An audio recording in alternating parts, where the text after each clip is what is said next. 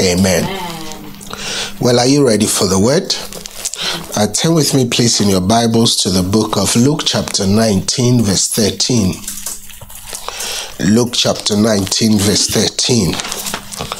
Luke, for your information, is in the New Testament. Luke chapter 19, verse 13. I read, the Bible says that so he called 10 of his servants, delivered to them 10 minas, and said to them, do business till I come. Now let's read it in the King James Version. The King James Version says, and he called his 10 servants and delivered them 10 pounds and said to them, occupy till I come. Occupy till I come. Somebody underline that word, occupy till I come. And we are blessed by the reading of God's word. I'm starting a new series today that I have titled The Mandate to Occupy. The Mandate to Occupy. And this is part 1. The Mandate to Occupy. And this is part 1. Christianity functions on the basis of progress. Christianity functions on the basis of progress. And God, in his infinite wisdom, has put within every child of his the DNA and the ability to progress. That's why God put our eyes, 2 eyes in front of us. Our legs move forward. Our whole body, our head is looking forward. Our hand is looking forward. Everything about us is forward movement. And so Christianity is founded on the principle of fruitfulness and on the principle of progress. God always wants his people to progress. So it doesn't matter what's happened this year, even though it's a year of COVID, the year of pandemic that in our generation we have never known before. We are still progressing. We are still moving forward. We are not allowing anything to deter us because Christianity is about going forward. It's about what? Going forward. So the scripture we read in the book of Luke chapter 19 verse 13, the Bible says that there was a man, there was a master, there was a king, or let's put it this way, God was about to travel. And in the process of traveling, the Bible says that he called his 10 servants. That means he had 10 servants in his house, or probably more. But he called these 10 servants, and look at what he did. The Bible says that he delivered to them 10 pounds. He delivered to them 10 pounds. Now notice, what he delivered to them was his. It was not theirs. He delivered to them 10 pounds out of his own treasury. And when he gave them the 10 pounds out of his own treasury or out of his own resources, he gave them a mandate. And what was the mandate? He said to them, occupy till I come. Occupy till I come. Now notice, he didn't show them how to occupy, but I want to understand that, I want to believe that this master taught his 10 servants how to occupy. He taught them the principle of doing business, because he himself was a businessman. So he gave them the mandate to occupy till he comes. He gave them a mandate to occupy till he comes. Now, the question we want to ask is, what is a mandate? What is a mandate? A mandate is an official order or commission to do something.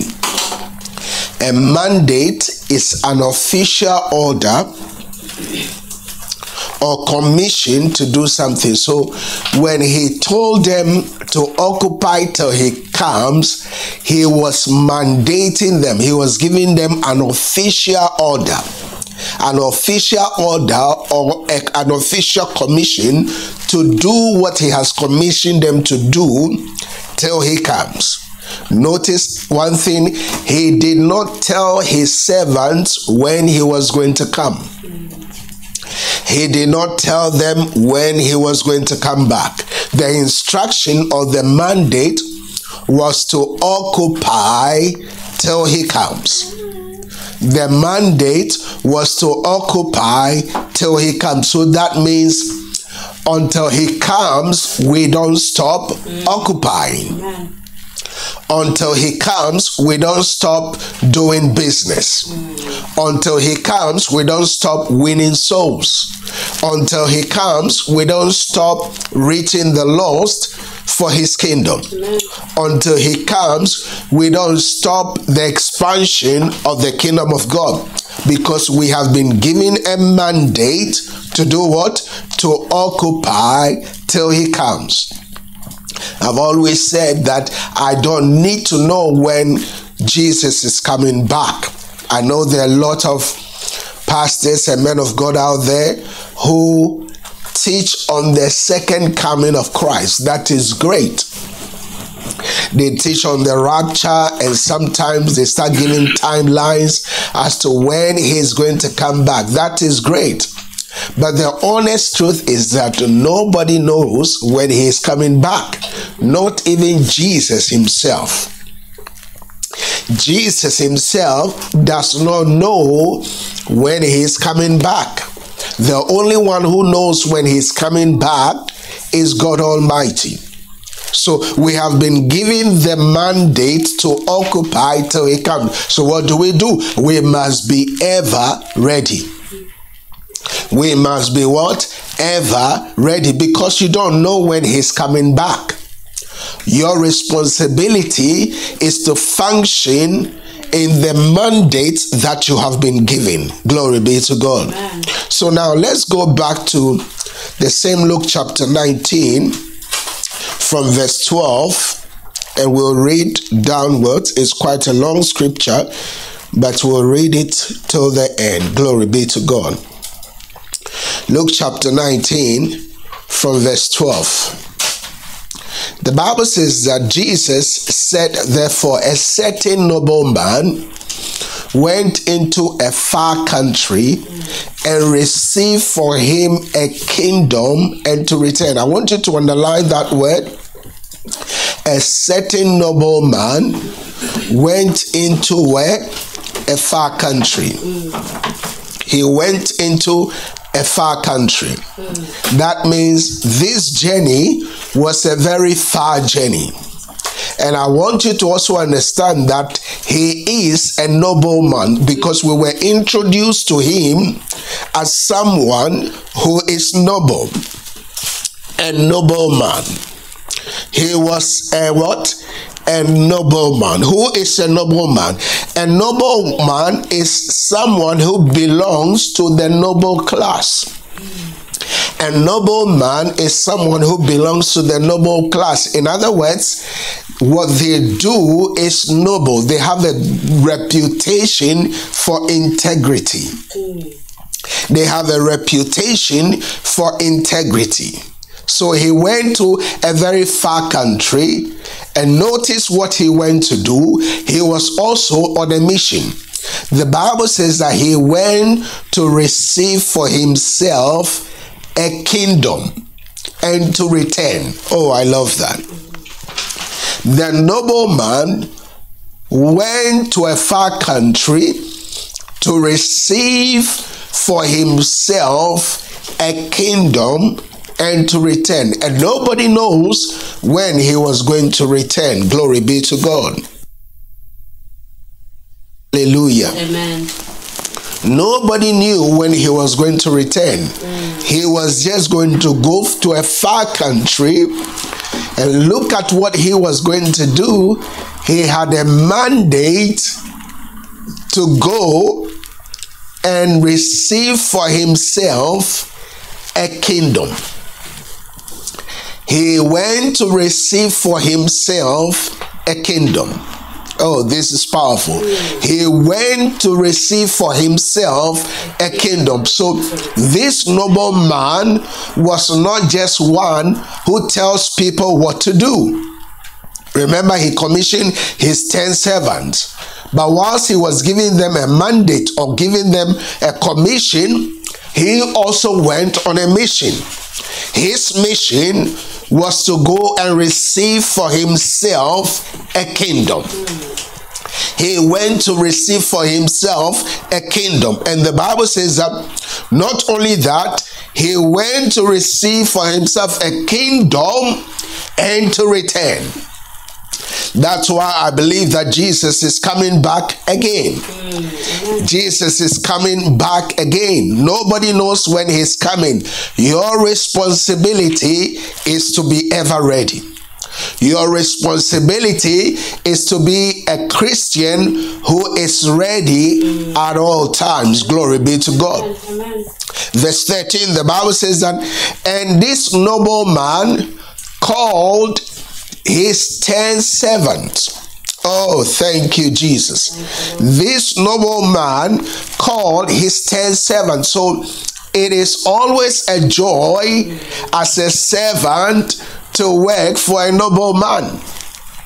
And God is a noble man. Hallelujah. Amen. God is always a noble man. He called his 10 servants and delivered to them 10 pounds and said unto them, occupy till I come. He said to them, do what? Occupy till I come. So that means until he returns, our responsibility is to continue occupying. Amen. Our responsibility is to continue expanding. Amen. Our responsibility is to continue living holy. Amen. Because whether you like it or not, he is coming back again. Yes. He is coming back again. But look at something, verse 14. The Bible says that, but his citizens, who are citizens? The citizens of this noble man. The Bible says that his citizens hated him. He is a noble man. He is introduced to us as a noble man, and yet he had haters. He was introduced to us as a noble man, a just man, a righteous man, yet he had haters. I have good news for you, child of God. If nobody hates you, then your Christian life is to be questioned. Because the day you gave your life to Christ and the day you decided to become a child of God, number one, you become an enemy of the kingdom of the devil. The Bible says that, but the citizens of this noble man hated him. And look at what they did. They sent a message after him. They sent a delegation after him saying, we will not have this man to reign over us. Isn't it interesting? God is noble. God is just. God is loving. God is kind. Yet, many people don't want to come to God. Why? Because they hate him. Not only that, they send a message after him saying, we will not have this man reign over us. But the thing is, you don't have a choice. It doesn't matter what you say. He is Lord. He is King of kings and Lord of lords. He made you. You have no choice. You say, oh, I don't believe in God. I don't believe in Jesus. Well, you don't have to believe in him, whether you like it or not. One day, you'll stand before him. One day we'll all stand before him. One day we'll all stand before him and we'll be judged according to our works. We will be judged according to our works here on earth. Because whilst we are here on earth, we are on a mission to fulfill our calling. Verse 15, the Bible says that, and it came to pass when he returned. Now they said they don't want him to rule over them, but he still returned. Hallelujah. It came to pass that when he returned, so his returning is a matter of when and not if. When he returned, look at this, having received the kingdom. Oh, I love that. Remember, in verse 12, the Bible says that he went to go and receive for himself a what? A kingdom. Yeah. And to return. Yes. Verse 15 tells us that, and it came to pass when he returned, having received the kingdom. So you see, he's a man that does what he goes or task himself to accomplish. He is a doer of the word. He went to receive for himself a kingdom, and when he returned having received the kingdom. Glory be to God. Amen. He returned having received the kingdom. He returned having received the kingdom.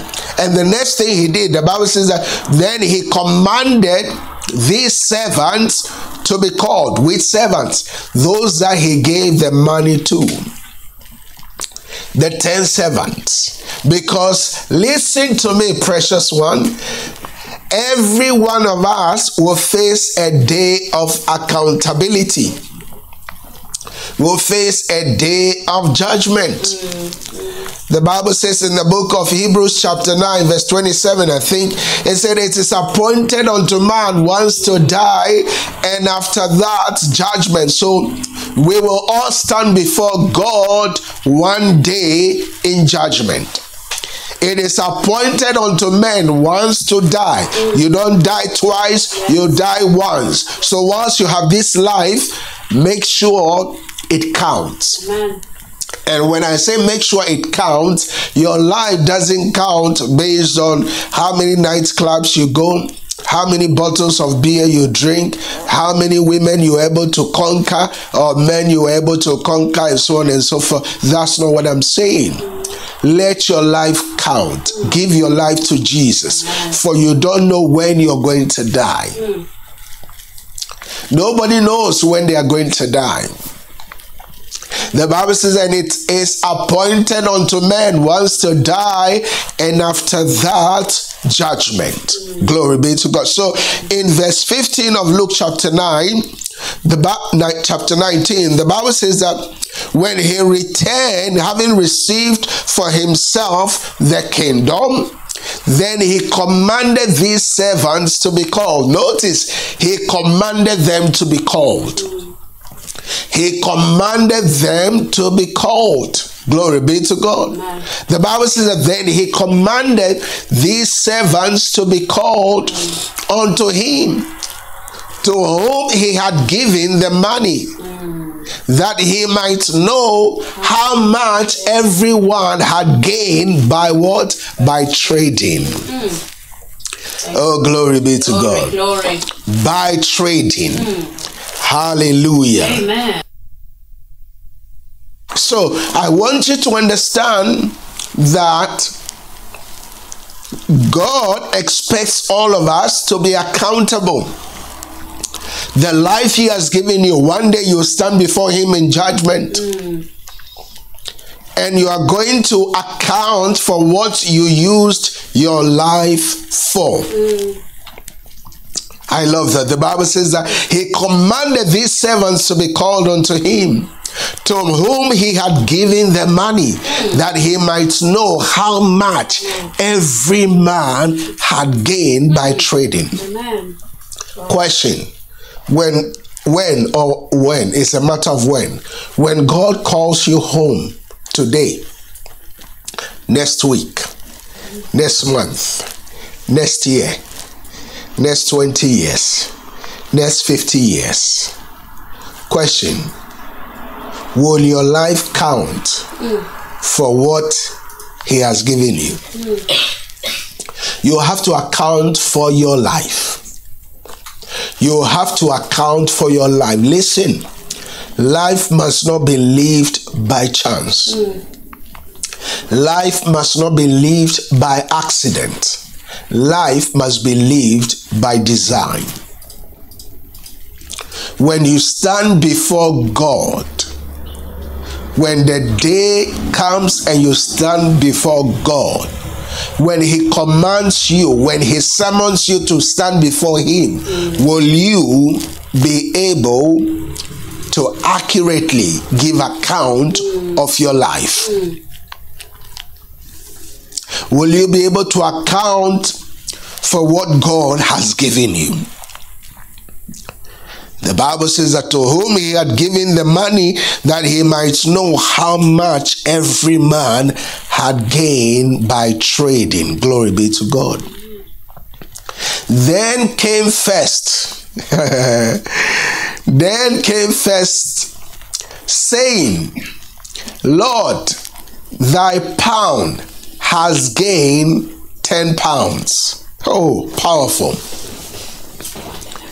Then came first, saying, so the first servant came and said, Lord, your pound that you gave me, I have traded with it, and I have gained 10 more pounds. Hallelujah.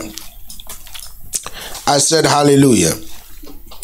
Amen. I said hallelujah. Amen. Glory be to God. Amen. So the first came and said, you gave me a pound, master. Your pound has gained 10 pounds more. Let's go back to the King James Version. What does this mean? When the day of accountability comes, will you be able to diligently account for what has been given to you? Jesus. Will you be able to diligently account for what God has given to you? That means the first servant was fruitful, frugal, Yes. and accountable. Yes. He was fruitful, he was frugal, and he was accountable. You know, I always use this analogy in church that many a times people say, it's my life, it's my life. It's not your life. It's not your life. You think it's yours, but it's not yours. One day, you and I will stand before the judge. Yes. We'll stand before God, and we will account for everything, minute by minute, day by day, what we use our life for. The Bible says that he said to him, he said to the first servant, well done, or well, thou good servant, because you have been faithful in a very little, have thou authority over 10 cities. Say amen to that. Amen. Amen. Look at how awesome that is. Amen. He said, well done, you were given a little, but you did what I commanded you to do. You traded with a little. You occupied till I came. And as you were occupying, your little gained 10 more. And God said to him, well done, thou good servant. Because you have been faithful in a very little, have authority over 10 cities. Glory be to God.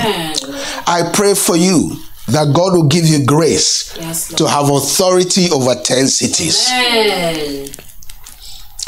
But the only way you're going to have authority over 10 cities is when you trade with the one that was given to you. Amen. Amen. Stop looking down on what God has given to you. Stop looking down on your life. Stop saying, I have nothing. I have no one to help me. Stop giving excuses, because excuses are platforms for failures. Stop giving excuses. The Bible says that he said to him, well, thou good servant. When you stand before God, are you going to hear these comments? Are you going to hear, well done, or well, good servant? Because you have been faithful in a very little, be faithful in the little things. Unfortunately, many want to prove to people that they are big. You don't have to prove anything to anyone. Be faithful in the little. I remember when we started this church, it was just my wife and I with our little child. I don't think she was a year old then. She was under a year, isn't it? Yeah. Under a year. Little. Sitting in a car seat. And we'll go to church. We knew nobody in the area. But we were faithful. Preaching the gospel. Faithfully praying. Faithfully fasting. We had little. We did not despise our little. Are you following what I'm saying? We did not despise our little beginning. We were praying. We were sowing into that little. We were going out to reach out to the lost. We were working with the little that God gave us. And by the time we realized, that little became multitudes. And God started saying to us, well done, thou good and faithful servant. You had very little, but now I am going to give you 10 cities. Have authority over 10 cities. Yes, Lord. Now, the reason why many people are not being given authority over 10 cities is because they have not been faithful in the little. I love Joseph. Joseph was an interpreter of dreams. When he was in prison, he did not despise his dream. He was interpreting his dream to those two people. The cupbearer of Pharaoh and his warden. Joseph was faithful. Amen. He was faithful even in obscurity. He was faithful when no one was looking at him. When he was in Potiphar's house, he was faithful. The Bible says that Potiphar handed everything to him. Potiphar had no concern about anything in his house except what he ate. That was how faithful Joseph was. Joseph was not abusing the authority he was given. There are many people, when they are given authority or little promotion or little power or little money, they start abusing it. Joseph never abused it. And through his diligence in managing little people, he came out of the prison and he started managing a whole nation and a whole economy and a whole world. How does that happen? When you are faithful over little. You cannot manage 10 cities if you're not able to manage £1. You know, it's like people who say, well, when God gives me 10 million, then I'll begin to give or I'll begin to tithe. No. If you don't tithe on your £1, you can't tithe on 10 million. As a matter of fact, you won't get there because you have to be faithful in the £1 for God to see that you are faithful, and then he promotes you to the 10 million. You are not faithful in the £1. You are not giving your tithe. You are not paying your tithe. You are not giving offering. You are not giving anything, and you expect God to promote you. It doesn't happen that way. All truth is power. All truth is power. I'm sure many of you watching me now have been in school or are in school one way or the other. At the end of every semester, your teacher places before you a test. The test is based on what your teacher taught you throughout the whole year, throughout the whole school term. And the purpose of the test is not to fail you. The purpose of the test is to test your understanding of what you have been taught over the year, or over the month, or over the period. So when the test is placed before you, it is now your responsibility to pass that test. Are you following what I'm saying? If you don't pass that test, you can't move to class 6. If you're in class 5. If you fail the test in class 5, you have to stay in class 5 until you pass the test. I know in certain countries they do mass promotion. Whether you pass or you fail, they just promote you. But that's not what I'm talking about. That's a wrong system. A system where you are promoted not based on your competence is wrong. Are you following what I'm saying? Yeah. Any serious educational system have to test people for them to pass before they are promoted. So if you are not faithful in tithing on your little level, God cannot promote you. You pray and say, God, give me a big business, give me $1 million. What happened to the businesses He's giving you that is flourishing, that you are not giving or tithing on?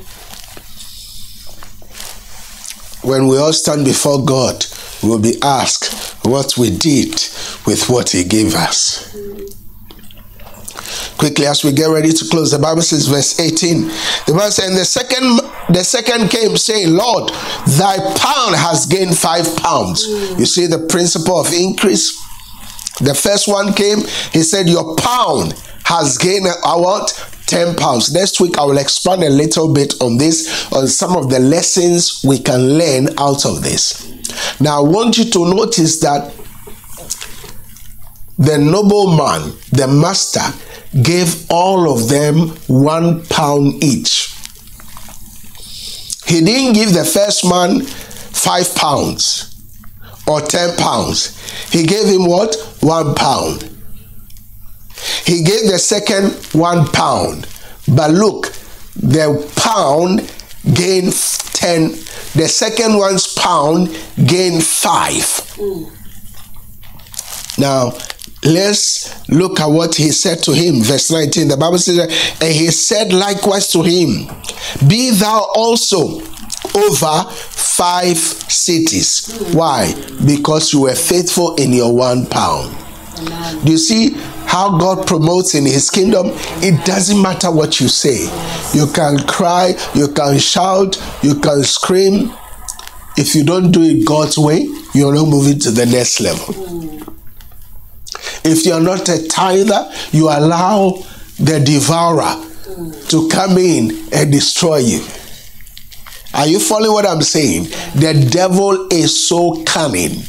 The only way he's going to have access to your life and destroy you is to turn you against God in disobedience. When he turns you against God and you start walking in disobedience, that's the only way he's going to gain access and destroy you. Now look at verse 20. The Bible says that, and another came saying, Lord, behold, here is your pound, which I have kept laid up in a napkin.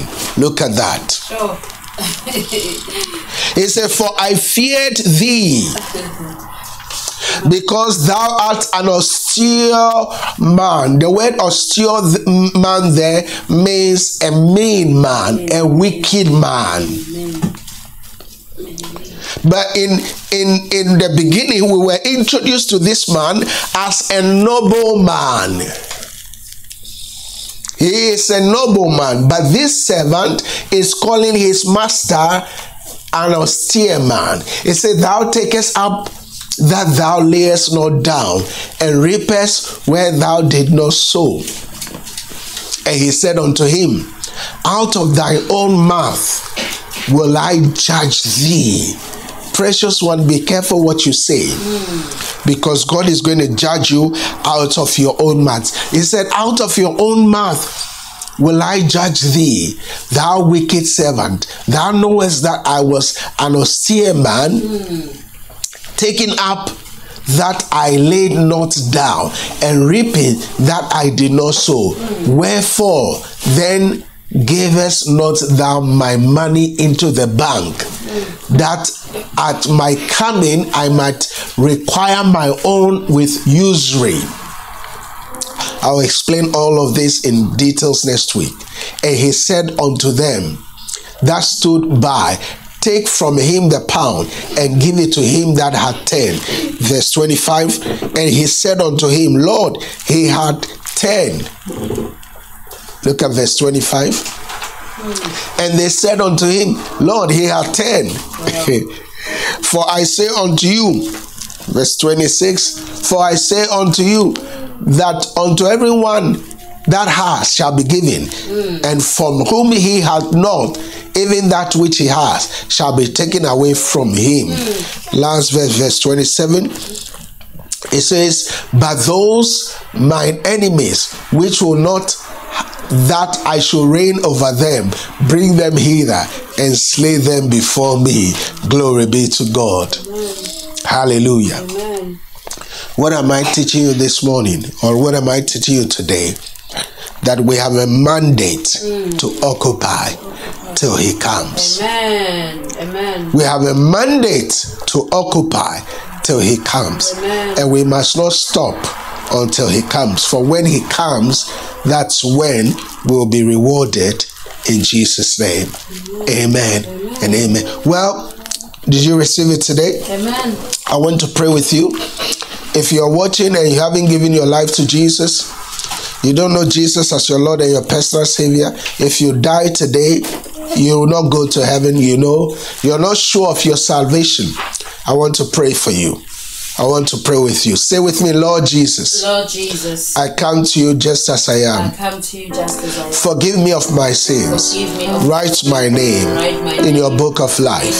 May I serve you all the days of my life. From today, I have decided to follow you. No turning back. In Jesus' name. Amen and amen. Well, congratulations if you prayed that prayer from the depths of your heart. I want to connect with you. Go to our website, solutionchapel.org, and there's a place for salvation. Click on there, and once you click on there, fill in the forms. We'll get back to you. We'll help you, pray with you, send you materials that will help you to grow in Jesus' name. And we'll also love to meet you in a Zoom